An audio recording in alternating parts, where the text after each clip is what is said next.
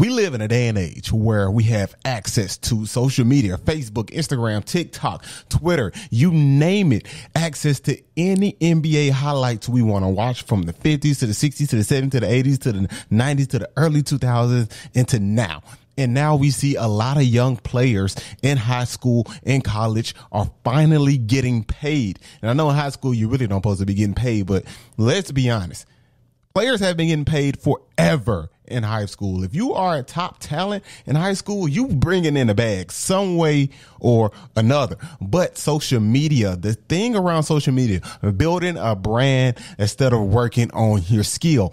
And Brandon Jennings, he took to Twitter and had some choice words to say. Some I agree with, some I really don't agree with. So I agree and disagree at the same time with his statements. But nonetheless, let's get into the video. Welcome to the Daily Thinker Podcast, where we talk about basketball and theology. Today we'll be talking about Brandon Jennings. You know, Mr. Nickel, Mr. 55, that 55-point game he had as a rookie.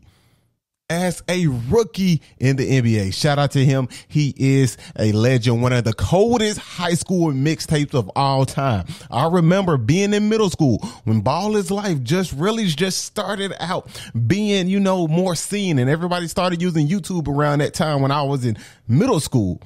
Brandon Jennings was a freaking monster. He was a freaking monster in the NBA. He was a monster when he was playing with the Detroit Pistons as well. And he had some words for the way the NBA is ran today. He really doesn't agree with it. A lot of people don't agree with the way the NBA is ran today. They want players to have less control. They want the owners to have more control of the game, of the players, not make this players league thing. And so let's get into the tweets about Brandon Jennings and let's see what he had to say. Let's go. Okay, let's start off with this first tweet. This first tweet that Brandon Jennings made. He said this: "It's only a couple guys in the NBA that love the game. Outside the NBA, kids make so much money now. You think they care? So you think kids care nowadays about getting the game, about getting better at the game, or really loving the game of basketball when it's so much money out there? Okay, so much money out there. Why really care about the game? Just care about getting to that bag. Hey, I'm all for getting to that bag. Get that money. Just because it's a lot of money and it's a lot of access to money for young players, high school, college, and just pro players in general. That is a great problem to have. Okay, that's a great problem to have. I don't want nobody complaining about, hey, it's too much money out here. Now they don't care. And then if you don't get paid enough, they're like, hey, pay me enough so I can really go out there and play. But to have this problem is a good problem, in my opinion, just because it's a lot of money out there in a certain area. Okay, you are a specialist when it comes to playing basketball, so you will get paid like a specialist. And a lot of people, hey, they do say, hey, well, forget the game. I really don't care about the game. I just want to make money. That will happen in every single profession. Name me one profession where you can make millions of dollars and you might have an owner that's the CEO of a tech startup, a fintech company, you name it, that's making a lot of money, and he really doesn't care about the employees. He really doesn't care about just building a great product. He just wants the money. You have those people like that. And of course you have those people like that in the NBA as well. You have top NBA players. You have NBA players who really don't care about the game that much. They don't love the game that much, but they just love making money from the game. Hey, I'm not going to blame them at all. Get your money, get it. As long as you go out there and produce and do what you need to do on the court, I'm fine with it as a fan, because at the end of the day, you cannot play the game of basketball forever. So maximize your time there, whether it's 2, 3, 10, 15, 20 years in the league.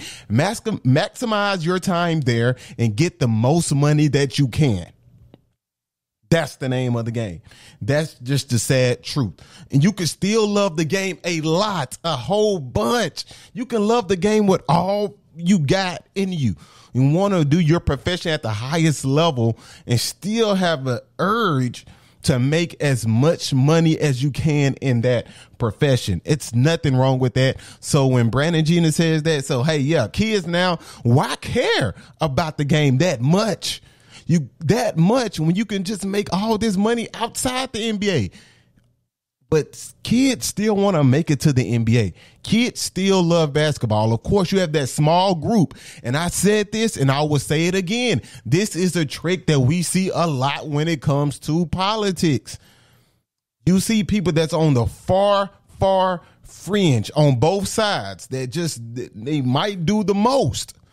And everybody gets painted out like that's them. Like everybody that does the most, everybody in that camp is just like those people who do the most. And so everybody who does not care about the game of basketball, doesn't love the game of basketball at all, they just don't love the game. You don't care about the game. They just want to make money. Now we paint that and put that on every NBA player. And I'm not saying that Brandon is doing it. I'm not saying Mr. 55 is doing it at all. But what I am saying, some people tend to go that way. So do I agree with this tweet? Yes, a little bit I agree with, a little bit I don't agree with. Yes, some players will not care about the game because there's so much money to be made outside the NBA. So why even try to make it to the NBA? Okay, that's fine. That is a good problem to have, in my opinion. Tweet number 2. If I'm a fan of the game of basketball, why would I go pay to watch players that can decide whenever they want to play? And this is something I agree with 100%. Like, I don't want to come home from work and put on the game and the top player is not playing. Me and my wife went to Denver for our honeymoon. Okay, we were supposed to go skiing and things like that, but it wasn't snowing. It's November. I'm like, why is it not snowing in Denver? I'm like, what's going on? So we went to a couple of Denver Nuggets games, and one of the games we went to was to go see Dame play against Jokic. Okay, we saw Dame play in New Orleans, but we haven't seen Jokic in person play yet. So we went to go see Dame play. I get there, Dame is not playing. I'm telling my wife, like, man, this is some nonsense, man. Ain't no way I come here and Dame is not playing. A couple games after that, he played, but he was struggling with an injury this season, and it seems like Dame is getting better. So hope Dame is in a position to play all the games that he can play next season. But I agree with this 100%. I do not want that problem of not seeing the best players on the floor because they want to load manage. It's not right. It's not right. And I think this load management started with Kawhi. When Kawhi got hurt, game 1 versus the Golden State Warriors in 2017, if I'm not mistaken, in the Western Conference Finals. He had the opportunity to win game 1. I think the Spurs would have won game 1 if he never got hurt. I'm not saying that they would have won the series, but they definitely would have won game 1. And they did beat Golden State on opening night that same season. Now back to Kawhi Leonard. He did not play the following season. They tried to rush him in and make him play. He's like, nah, I'm not playing. And he was actually hurt. And we know the saga that went down in San Antonio. And so he goes to Toronto. He does this load management thing, and he actually wins the NBA championship. He wins the NBA championship doing load management. And now everybody is adopting load management. And I remember CJ McCollum talking about this. I think it was on First Take somewhere. CJ said, ways to make games matter, ways to make games count. The last thing I'll say is, talked about healthy players sitting out. There's this misconception, if you will, that players just choose to sit out games. JJ played in the league a long time. How often did your staff tell you, JJ, this is a designated rest day? I'd fight him on it. He would fight him on it. There's a lot of guys that do fight the teams on it.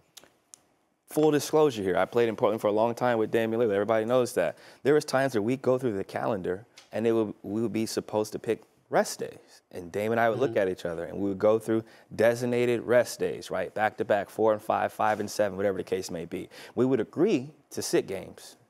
The game would come up on the schedule. I would look at Dame. He would look at me. I would say, I'm playing tonight. You playing tonight?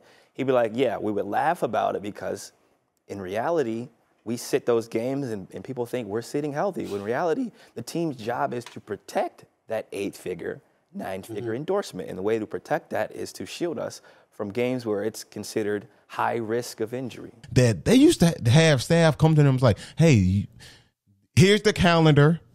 Here are a couple games. We don't want you to play these games. Like, mark out the games like a Sacramento Kings game, or the lower level teams, you're not going to play that night. CJ's like, what? And him and Dane look at each other like, what? We're not doing that. So the load management sucks. I don't want to pay for a game and the players are not playing. They can decide if they want to play or not. I'm not saying that's the case, and I know that happened with Ben Simmons with Philadelphia. It looks like he really had a back injury, but what he did, I do not agree with at all. You're under contract. If you cannot play because of injury, that's okay. That's fine. You don't have to play because of injury, but a lot of other things were going on in Philly, and he did not end up playing in Brooklyn. So you have the Ben Simmons situation, you have the Kawhi Leonard situation, and a lot of people are learning like, hey, I don't want to play if I'm hurt. I'm not playing. Isaiah Thomas is a great example of this. IT, a legend, a dog, third in MVP voting. He is under 5.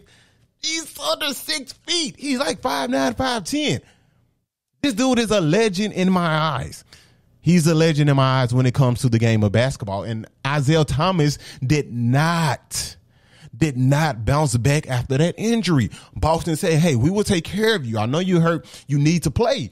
And same thing happened to Robert Williams this year. And IT tweeted, said, I heard that before.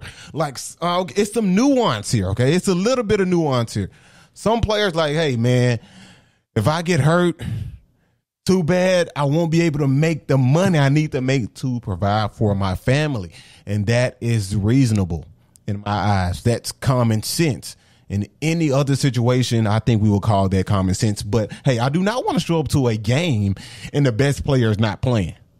They're sitting out because of load management. Stop it. I don't want to be a part of that. I don't want to see it. I don't want it to happen when I come to a game. I experienced that before, and I hated it. Tweet number 3.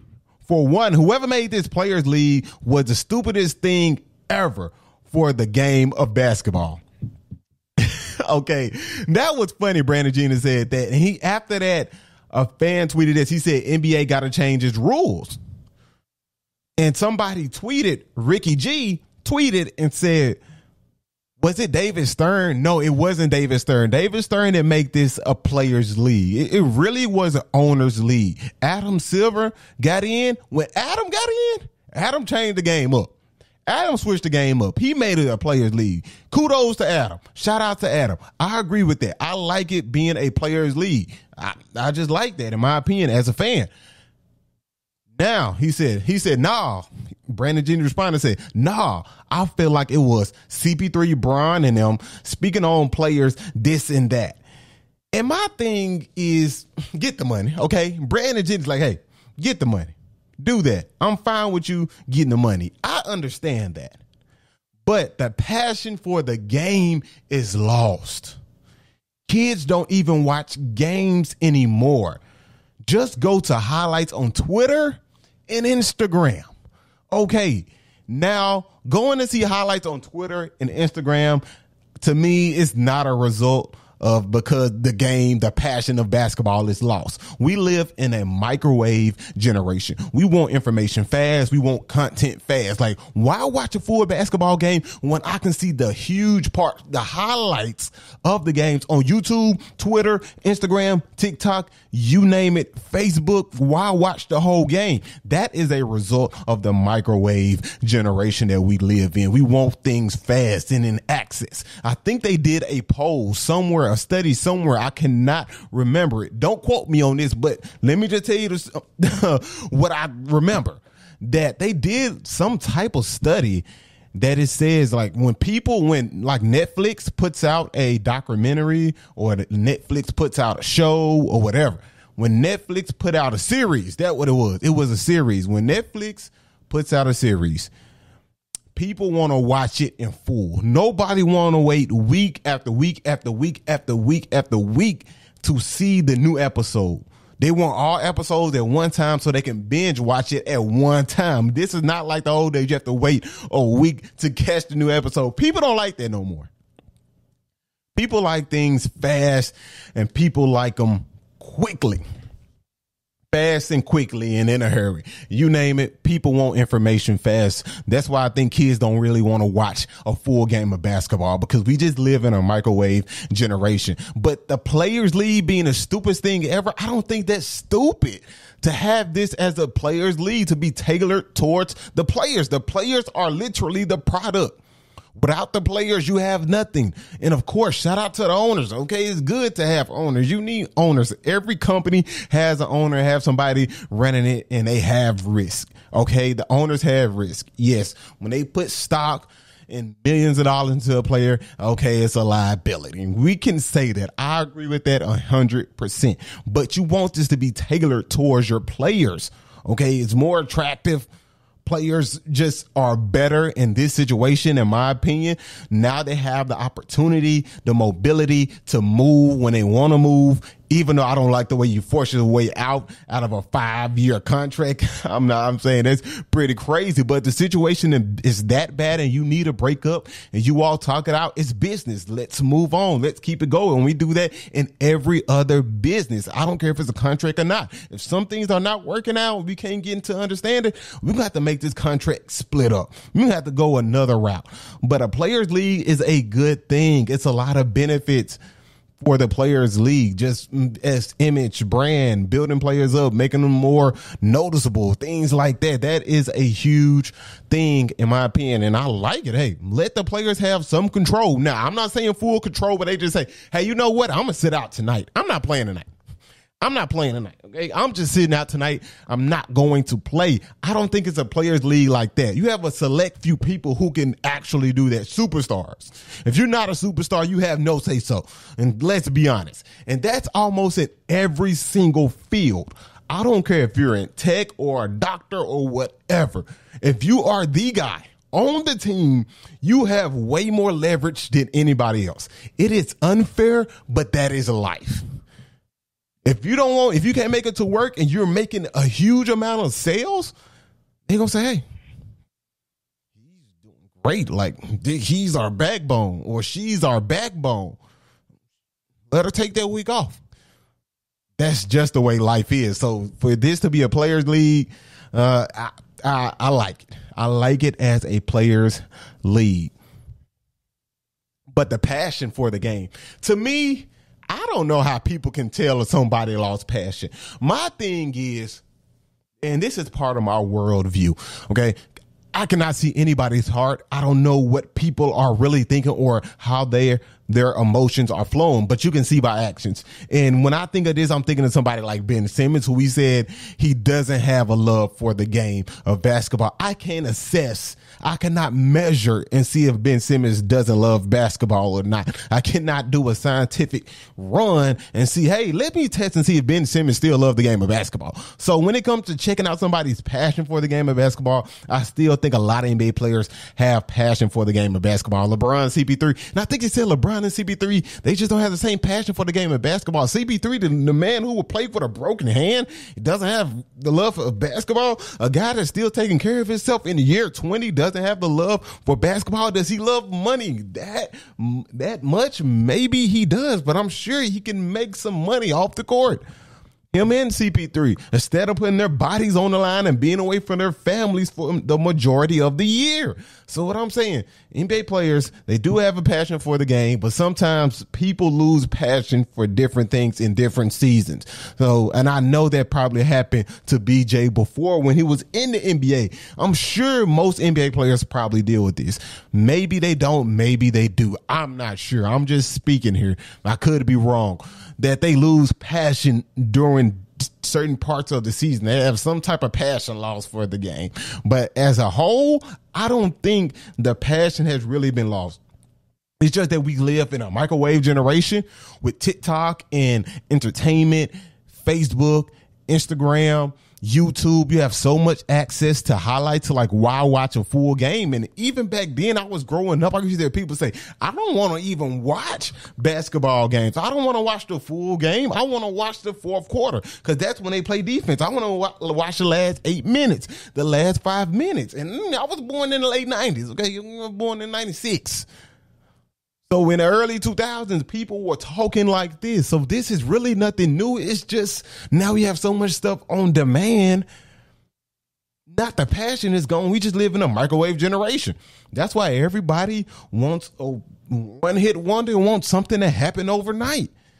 Because we live in a microwave generation, we can get access so easy through things like this, through a cell phone. So if we're just being honest, that's just the way life is now. So, hey, do I disagree with Brandon Jennings on something? Yes, I do. But, hey, this man is a legend. Shout out to BJ, one of the guys who put Ball is Life, who mixtape on a map, in my opinion. Somebody I saw go crazy in the Oak Hill highlights. So shout out to BJ. Man, I just hope the NBA just continues to grow and continues to get better and stop calling some of these weak calls. Man, that's one thing I just don't like. Okay, now, this is his Brandon Jennings last tweet we're going to read here. You have to put something in everybody's contract to where you have to average this or play so many games, have to do this and get that to get that money. They just did it to Zion. Read it again. Brandon Jennings. This is the last tweet we're going to read from Brandon Jennings.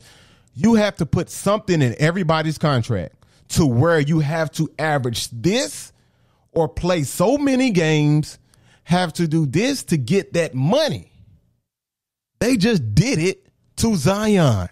Now, we know Zion's situation. The dude can barely play, but the dude is a beast. The dude is an animal, okay? The dude is a man amongst boys when he's out there playing. We see the numbers that he has been putting up when he's healthy. He cannot stay healthy. So they put these incentives in his contract. So you got to play this much games. You need to average this much. Really, I just think you got to play this certain amount of games. And I forgot how many games Zion has to play. But Zion, he's an outlier. We don't see that many injuries from people like that, the way Zion was getting injured. Hasn't even been in the league that long, not even 5 years, and he's just missing so many games. So I don't want that for every single NBA player. But if you don't have a legitimate injury, well, some personal, like a personal reason, like something actually happens. If you're just feeling good and say, hey, you know what? I don't want to play today. But some of this comes from GMs, staff, okay, or maybe even owners themselves. All of this is not player dictated. It's not just the players. CJ McCullough said it. CJ said it. Him and Dan get a schedule early. They look at the schedule. We mark these games out for you. Don't play against Sacramento. Don't play against this team. Don't play against that team. So this is not just player driven. So if you want to make this an owners league, maybe we still might have the same results. That's just my opinion. I could be wrong. I could be wrong here. I'm just speaking from my opinion. So to put different things in people's contract and everybody's contract, no, man, come on. Or I think he's just talking about the superstars, like the superstars who make max dollars. You have to play a certain amount of games to reach those max dollars. And I don't agree with that at all. Don't agree with that at all. You don't have to play a certain number of games because we don't know what would happen in the season. You being injured, you cannot control that.